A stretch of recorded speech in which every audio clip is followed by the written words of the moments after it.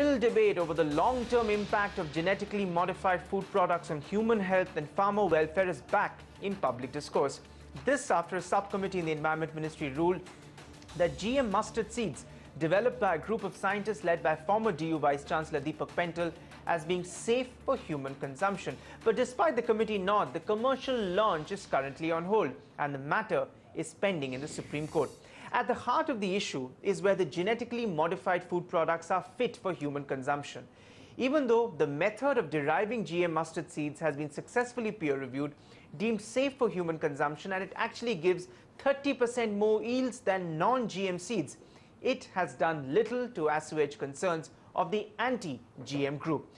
Curiously, and this is the curious bit of the whole debate, the method that is used to derive the genetically modified mustard seeds is largely the same as the one that is used in canola oil, which India actually imports and consumes in abundance. In fact, it is estimated that we import around 350,000 tons of canola oil every year that is worth over $10 billion. Then why is it a problem if we consume genetically modified mustard seeds grown at home? Earlier, I sat down with Deepak Pental, former Vice-Chancellor of DU, who along with a group of scientists have been working on this. Take a look at what he told me. Dr. Pental, thank you very much, sir, for your time. So, genetically modified crops it's been a very burning issue. It's become very, very emotional. I mean, right from the time, I think, when Atal Bihari Vajpayee in 2002 allowed the commercial cultivation of genetically modified cotton. Yeah. Why would you, what's happening, sir? Has it now become such an ideologically polarizing issue that is becoming increasingly difficult to take a more nuanced stand?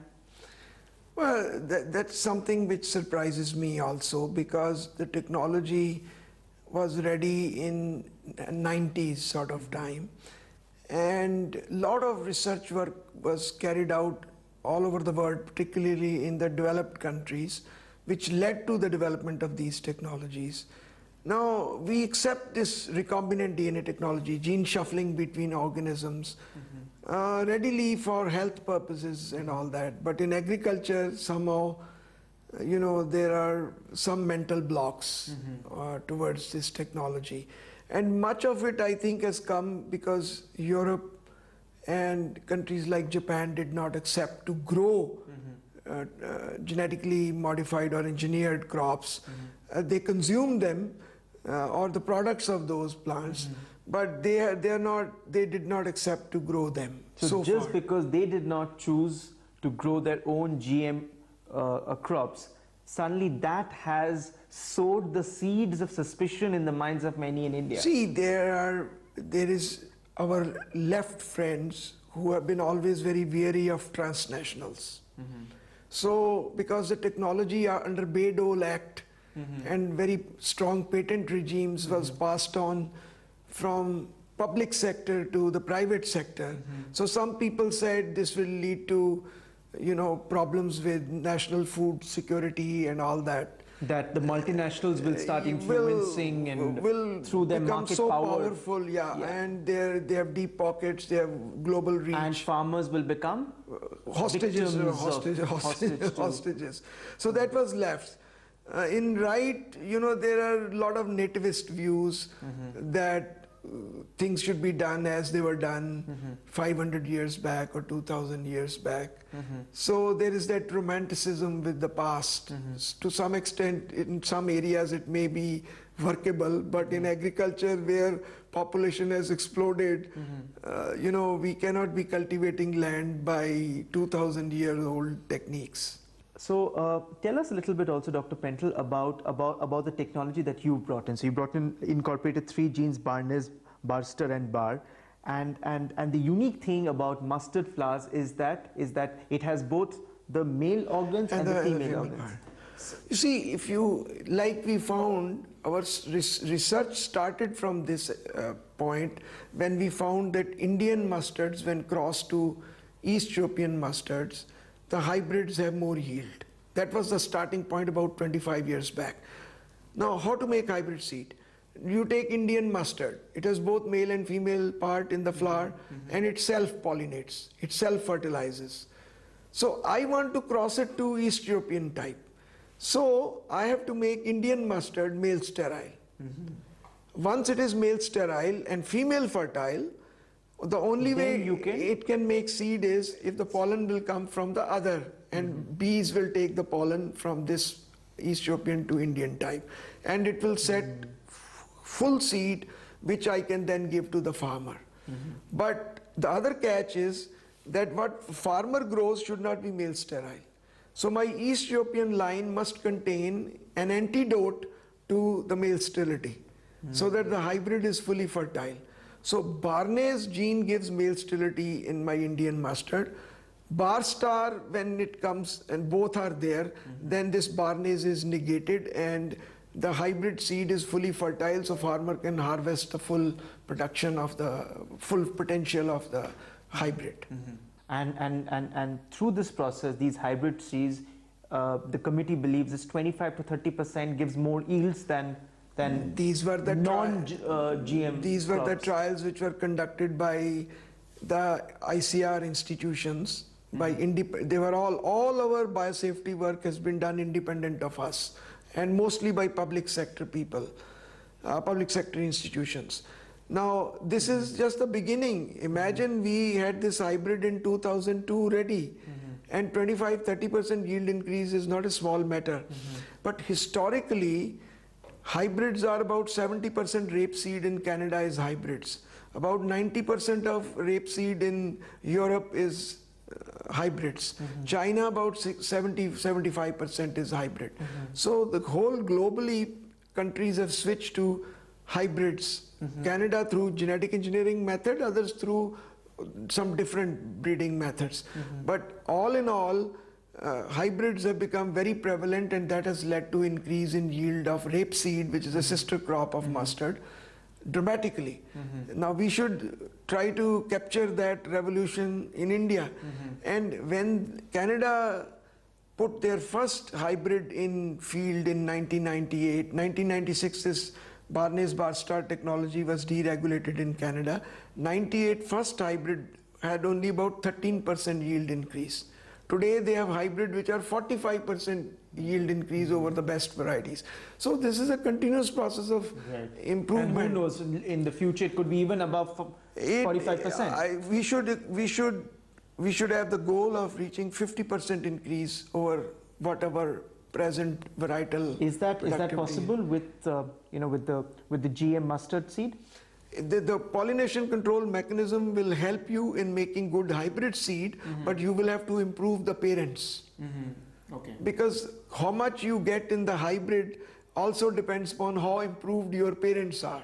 So then, say in a nutshell, tell us why is this then so important for India? Because as I understand, Canada, is sort of embraced genetically engineered sort of scientific methods for, for hybridization for grape seeds.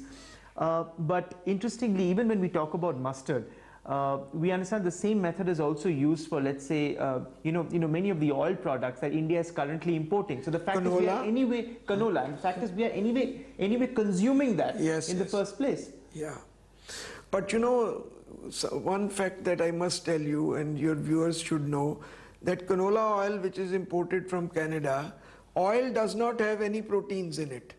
Whether it is going to be mustard oil from GE crop or Canadian rapeseed oil with these 3 genes, there will be no protein in the oil, because oil is all fat, and fat proteins don't get dissolved in fat, so it's all fat. So it's doubly secure because there is no transgenic protein in the oil anyway.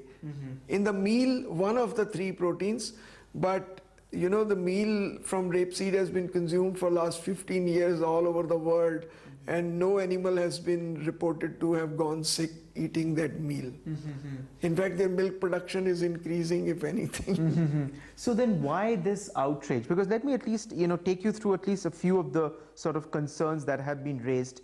One is that even though the subcommittee has given it a clearance as far as it's safe for consumption, but they should make the raw data public, okay, on the basis of which they have reached this conclusion. And they've also said that and even your own research has said that this is absolutely safe. Would you be willing to make your raw data sort of public for?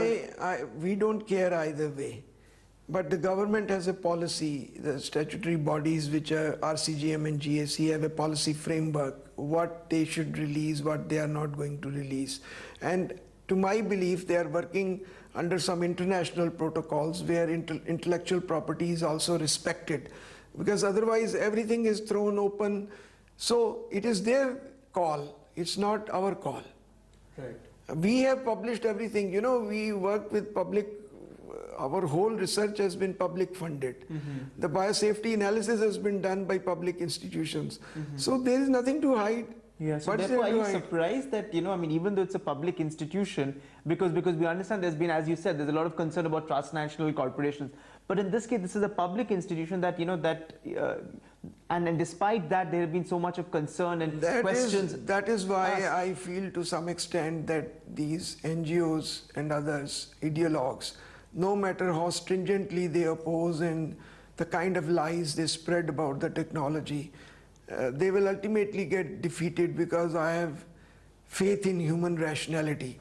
When the proteins are not toxic, when studies have been done in other countries and in India also, a set of experts which are probably some of our leading experts in toxicology and allergenicity and these issues, they have looked at the data, they have put their own report. Now these experts have put their own report, which is assessment of biosafety, in the public domain. Why they have reached that conclusion? I think it's a very, very open system, and a lot of people, I have not looked at the comments, but a lot of people have sent their comments, sent their anxieties to these committees, and GAC will respond and take those also into consideration when they reach their final conclusion. What is the way forward now, sir? Because this matter is far from over. I mean, even the subcommittee has approved. The Environment Minister very publicly recently said that we have not taken a final decision on this. There is also a plea that has been filed in the Supreme Court where they are saying that, do they? So I mean, so the fact is, I mean, we are still somewhere off before this is. We excel in delays. We excel in delays. The country cannot afford that. A decision has to be reached either way. Because why should we, if this very innocuous piece of genetic engineering is not acceptable, then what will be? So we should not tell our young people to work in the area. It's stupid to say, keep on working in the area when you are not going to utilize a technology which has been ready since 2002. Yeah, and other countries have deployed it and the whole world have consumed it. We are also consuming it. What is the risk of India not accepting, adopting the genetically modified mustard seeds? And you've also said that this is also going to impact all future scientific backwardness in Indian agriculture. What is at stake? Low yields. You cannot have highly productive agriculture. For example, these hybrids which we have made, the first generation hybrid, it does not take any more fertilizer, not even a single drop of water more than a variety does, to give 20 to 30% yield increase. So it is for free, and because it is public funded research, the farmer is going to have access to the technology at a very low cost. So if we are not ready to even accept this kind of situation, then maybe one day we will wake up and we will feel that we are so far left behind that we have no other way but to buy expensive technologies from abroad. Well, we'll of course have to wait and watch.